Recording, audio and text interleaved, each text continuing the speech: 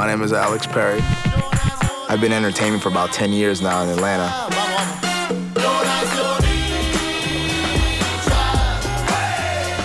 The Lot crew members consist of 13 to 19-year-olds. Some of them had gang affiliations.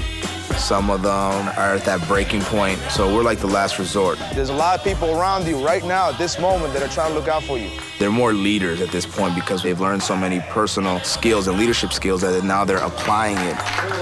Beautiful. Every other thing was music-related, dance-related.